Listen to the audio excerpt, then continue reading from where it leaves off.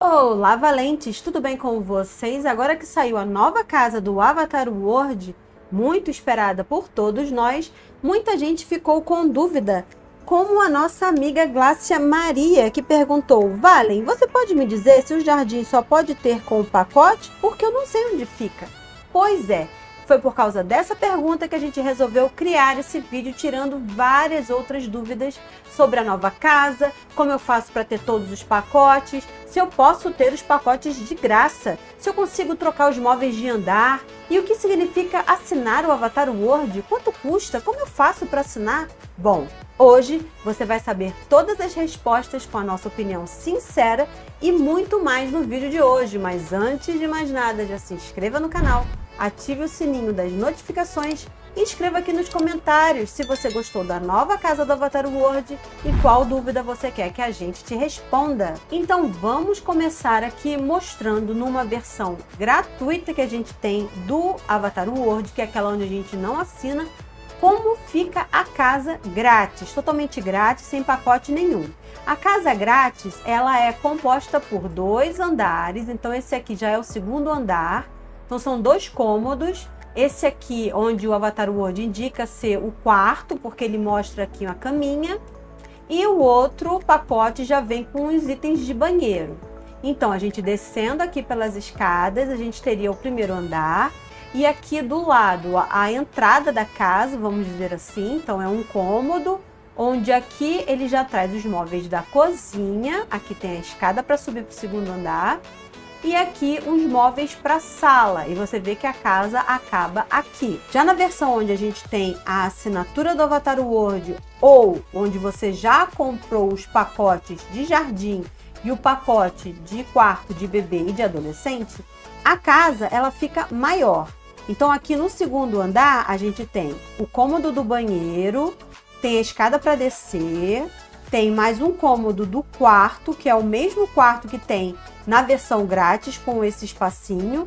E aí você ganha mais um quarto, que é para o adolescente, mais um quarto, que é para o bebê, e você ainda ganha mais uma varanda. Ou seja, essa é a primeira vez que o Avatar World inclui locais novos nos seus pacotes de itens. Aqui descendo para o primeiro andar, o que a gente tem?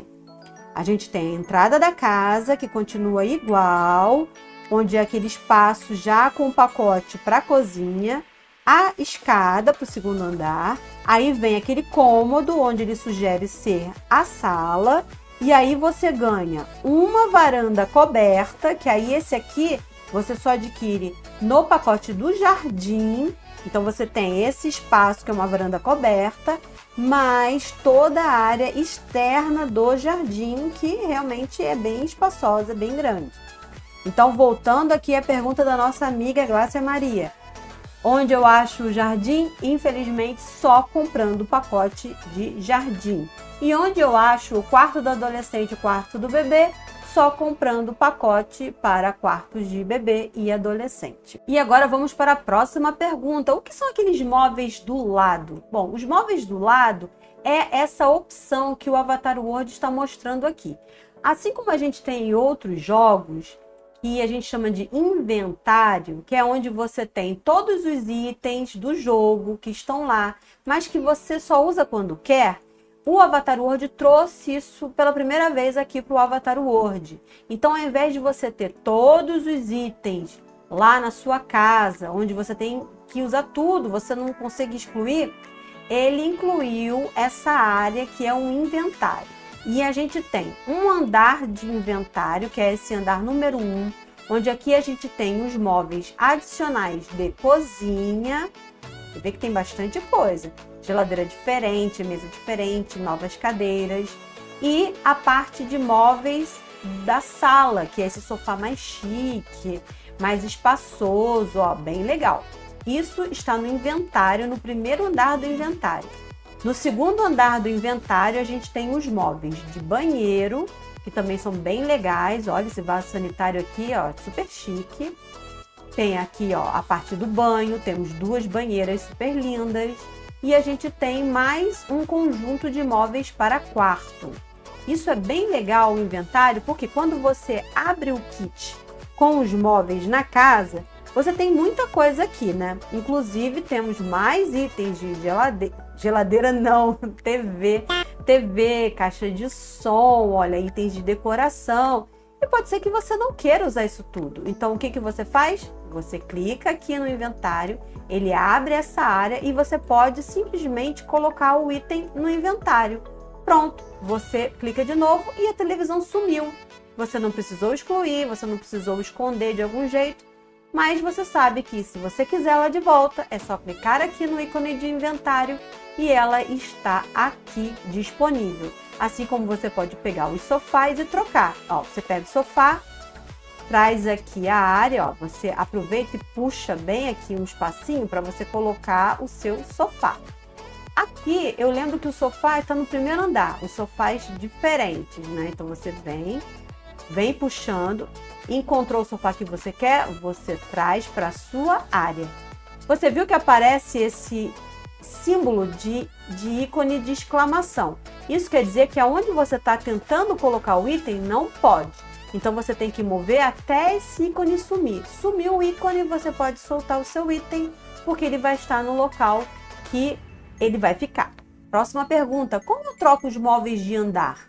Bom, exatamente dessa forma aqui do inventário. A gente utiliza o inventário para mudar os móveis de lugar. Vamos supor que você não queira que a sua sala seja aqui, no primeiro andar, como o Avatar Word, né, sugeriu, trazendo os móveis para cá. O que que você faz? Você pode simplesmente se mudar. Você pega, puxa aqui a parte do inventário para uma área onde não tem nada. E aí você coloca todos os itens da sala que você não quer. Por exemplo, esses 3 aqui, tá bom para mim. Fecha o inventário e aí o que a gente faz? A gente vai para o segundo andar. Chegando no segundo andar, eu vou aqui para a área que eu quero. Bom, eu quero trazer a sala para cá. Clico no íconezinho de customização, clico no ícone de inventário e aqui pronto, olha, eu tenho o sofá. Eu trago o sofá para cá e eu faço a decoração que eu quiser.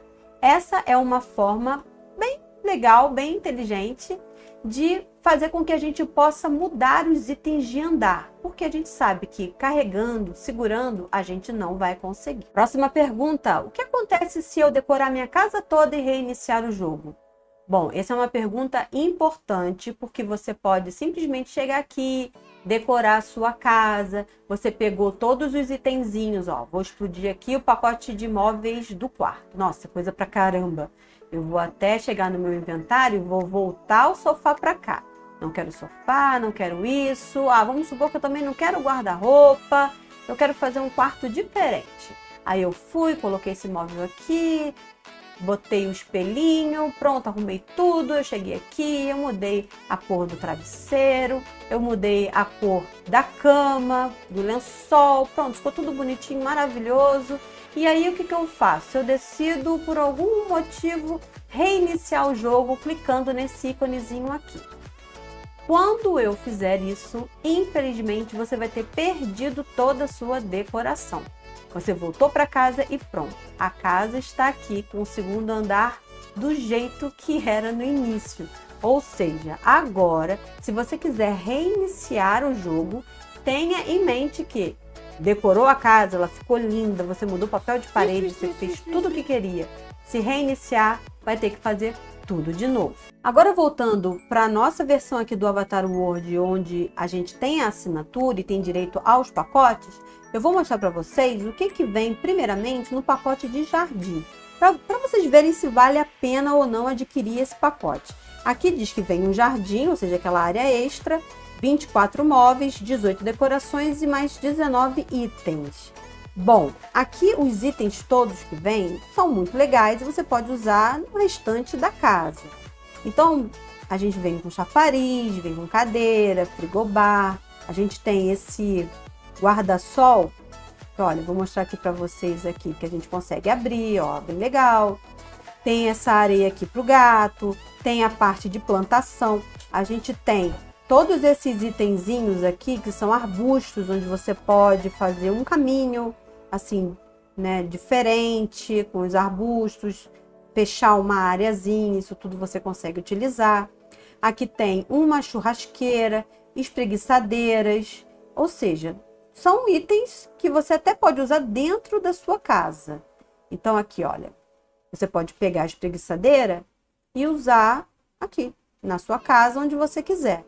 Nós temos mais móveis que ficaram concentrados nessa área coberta do jardim. Ou seja, são mais cadeiras, ó, a gente já tem mais 4 cadeiras, mais 2 poltronas, olha, os sofás, essa mesa. Ou seja, são itens que vêm do pacote de jardim, mas que você usa na sua casa toda. Então, não são só itens de jardim. Você pode realmente utilizar para outros fins. Aqui ainda vem uma caixa com todos aqueles 19 itens que eles disseram. Essa gaiolinha para passarinho, né, que você pode pegar aqui, se não me engano. Deixa eu sair aqui do modo de customização, aí eu consigo mover. Ó, posso colocar aqui no galhinho da árvore. Deixa eu ver se mais algum lugar eu consigo pendurar. Bom, eu acho que é só para árvore mesmo. Aqui nós temos isso aqui, ó. Se não me engano é para plantar. Ó, os anõezinhos de jardim. E é bem popular, né? Muita gente que tem jardim tem anão de jardim. Temos mais sementes. As sementes são diferentes. A gente não encontra no jogo grátis, não. Então aqui sapinho. A gente tem essa pinça. Eu não sei ainda para que serve. Deixa eu fazer um teste. Vou pegar aqui. Valentina, vem aqui me ajudar. Ó, Valentina... Ai, meu Deus. Ah, essa pinça com certeza é pra gente usar aqui na churrasqueira, né? Eu tenho que tirar as plantinhas da frente. Olha, gente, é uma questão mesmo de costume, tá? Daqui a pouco vocês estão fera aqui mexendo nos itens da casa. Mas aqui, olha, não sei se a gente colocando aqui uma comida, se ele vai ligar, porque eu tô clicando aqui e, bom, nada acontece. Mas tem essa pinça e essa pinça também não traz nenhuma função nova. Bom, enfim, é mais uma pinça pra gente usar e vou deixar ela aqui.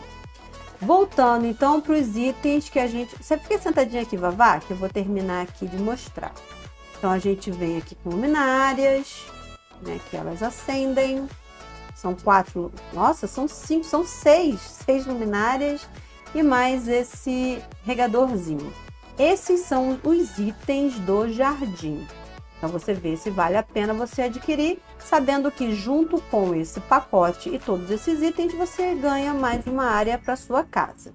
Agora vamos fazer o seguinte, a gente vai adquirir o pacote do quarto de bebê e adolescente. Aqui ele já informa que são 2 quartos e aqui pela primeira vez a gente tem um pacote que também traz espaço para personagens, que é esse Avatar Slots. Então você consegue criar mais 2 personagens. Na versão gratuita você tem direito a 3 personagens. Adquirindo esse pacote você ganha mais 2. Então no total você fica com 5 personagens. Você tem mais 2 quartos nessa casa, 25 móveis, 19 decorações, 17 itens de vestuário, né, que tem roupinha, sapato, roupinha do bebê, e mais 44 itens de decoração, de uso em geral. Então a gente vai aqui adquirir e vem essa caixa, e aqui ele já vem nessa área que eu mostrei para vocês, que é uma varanda no 2º andar, né, espaçosa. Tem um primeiro quarto, tem o 2º quarto, além do primeiro quarto, que é aquele quarto que já vem com o pacote grátis. Aqui a gente tem de itens, nossa, é muita coisa, né? São 2 quartos, ainda tem variação de itens para esses quartos. Aqui a gente tem aqui vários móveizinhos de bebê. Olha, é cortina, é muita coisa. Ainda tem aqui roupinha, itens de bebê, ou seja, é quase que um pacote de móveis com aquele pacote de itens de bebê, ou seja, muita coisa. Poltroninha. Ó, aqui a gente tem o quarto para o adolescente. Aí já é uma cama de solteiro. Você vê que na versão grátis a gente só tem cama de casal. Aqui a gente tem uma cama de solteiro. Aqui a gente tem tapetinho, né? Vários itens de decoração. E também temos, aqui no caso são 2, né? A gente tem aqui esse item aqui, essa caixa aqui, ele tem itens tanto para adolescente quanto para bebê. Porque aqui, ó, você tem, ó, sapatinho, roupinha para o bebê, mas a gente tem aqui também, ó, deixa eu ver se eu consigo pegar, fone de ouvido, ó, fone de ouvido que é só para adolescente, outras roupinhas que é para bebê, mas outras roupinhas que é para adolescente. Então a gente tem uma caixa com itens misturados, tanto para bebê quanto para adolescente. Aqui a gente já tem itens mais para o quarto do adolescente, ou seja, uma cadeira de escritório, um violão. Aqui temos os itens de decoração. Isso aqui, se não me engano, é um puff.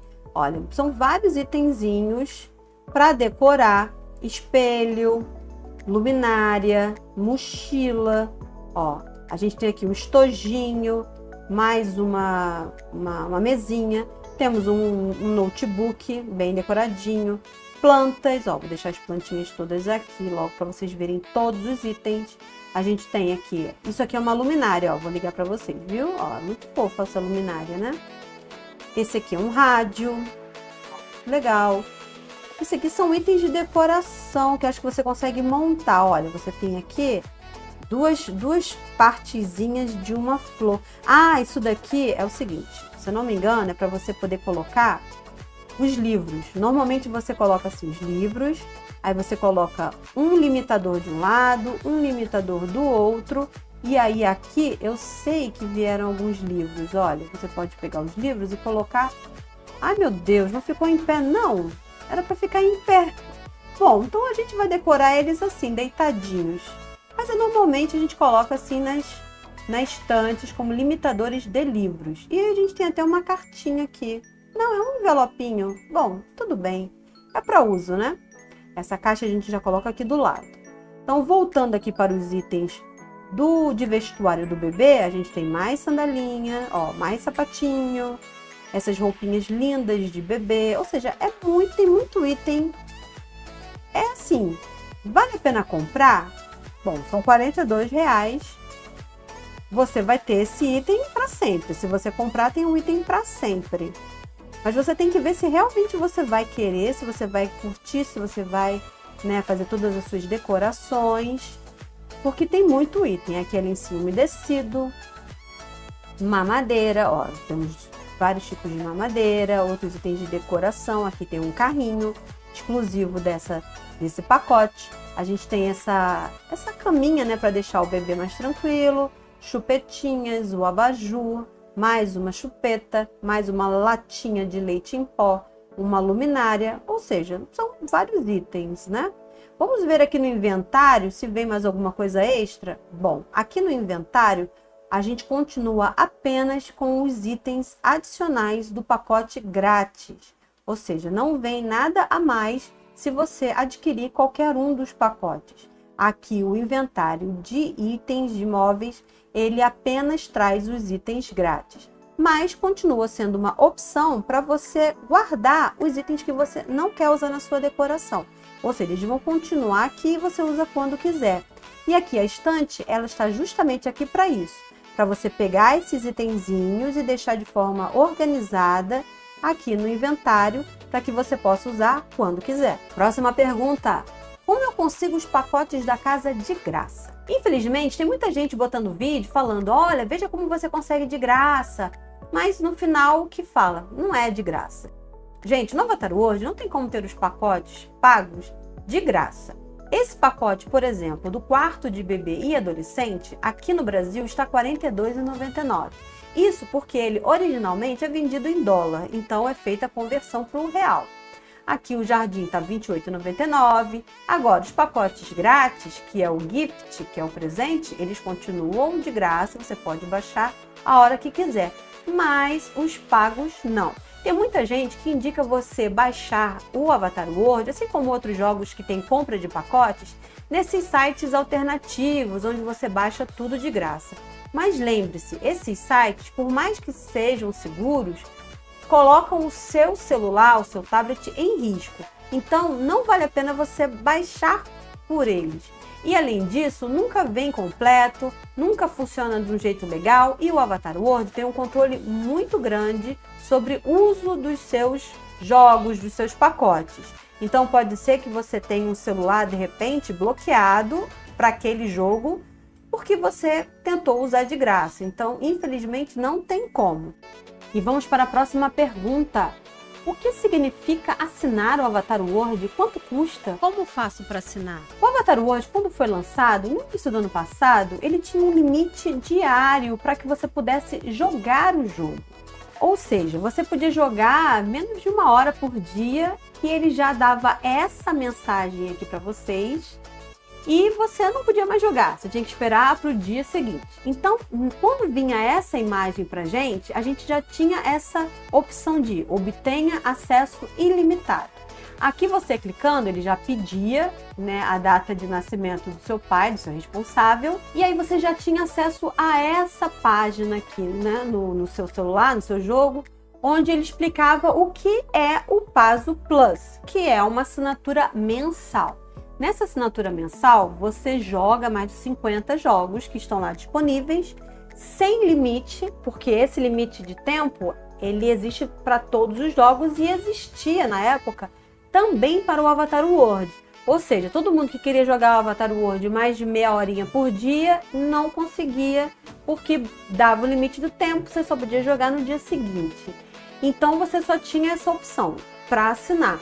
Só que essa assinatura, que hoje está R$ 50,99, gente, cada dia aumenta R$1. Hoje, você não tem mais essa limitação de tempo no Avatar Word, mas continua no Avatar Maker, nos outros joguinhos do Paso. Então, por que a gente vai assinar? Bom, para você assinar, hoje em dia, quando você obtém esse acesso ilimitado por R$ 50,99, o que você ganha? Você ganha acesso a todos os jogos, não tem anúncio, apesar de eu nunca ter visto um anúncio no aplicativo, no jogo do Avatar Word, mas qualquer pacote que é lançado, você não precisa comprar, você já tem o pacote lá disponível para você. Então, como foi retirado esse limite de tempo para o Avatar Word, porque hoje você tem muitos pacotes para comprar, não sei mais se é tão vantajoso assim você fazer a assinatura mensal de R$ 50,99, que para fazer basta você clicar novamente aqui na opção e ele vai te pedir os dados do seu cartão de crédito, né? Se eu clicar aqui em assinar, ele vai pedir a minha senha do Google, que é onde eu cadastrei o meu cartão no Google Play. E aí, a partir desse momento, eu vou ter acesso a todos os pacotes do Avatar Word, mais acesso sem tempo limite para os outros jogos. É aí que você tem que pensar se realmente vale a pena. Hoje em dia, tendo acabado essa opção essa limitação de tempo de uso, então vamos abrir aqui de novo aqui o Avatar Word, eu sinceramente não sei se vale a pena. Porque valeria a pena se a gente tivesse pacotes mensais sempre saindo, cujo valor fosse maior que R$ 50, né? No caso, R$ 50,99. Bom, gente, essas foram algumas perguntas que a gente recebeu aqui nos nossos vídeos. E se você tem mais alguma dúvida que a gente não te respondeu, é só escrever aqui embaixo que a gente vai ter o maior prazer em responder. E então, já deixe seu like, se inscreva no canal e ative o sininho das notificações para não perder nenhum vídeo novo. E foi esse o vídeo. Um beijo e tchau! Fui!